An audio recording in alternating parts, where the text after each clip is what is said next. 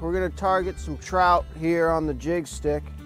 I got a little Mojo ice here, paired up with a Sahara 500 from Shimano. Always been one of my favorite little ice fishing jigging reels.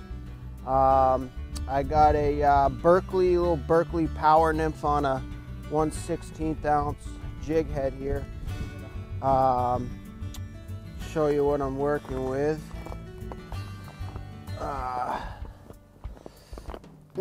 They come in all different colors, so like some natural shad colors. This is the pink.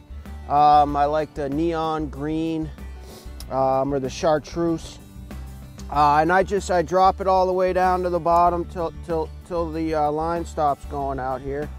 I know I'm on the bottom, and kind of try to make some commotion on the bottom, move some dirt, move some weeds around, you know, just try to grab the fish's attention.